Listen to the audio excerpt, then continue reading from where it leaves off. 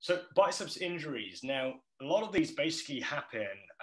Today we're going to be focusing on sort of the lower part of the biceps in particular, or the distal tendon as we call it. So why do they happen? And I basically, the way I sort of summarize it is, well, if you basically try to do this, and everyone do this while you're standing with me, while you're listening to me, if you flex your arm or if you bend it ever so slightly and put excessive tension on a flexed forearm, so if you cock your wrist back, and now what I want you to do is push really hard against with the other hand, you find that you start activating sort of that sort of tendon area, you start feeling your biceps working.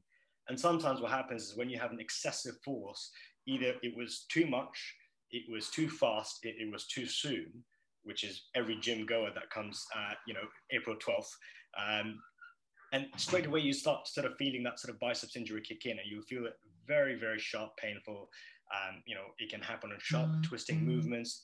It can happen on weights. And like I said, the speed of movement is very, very important.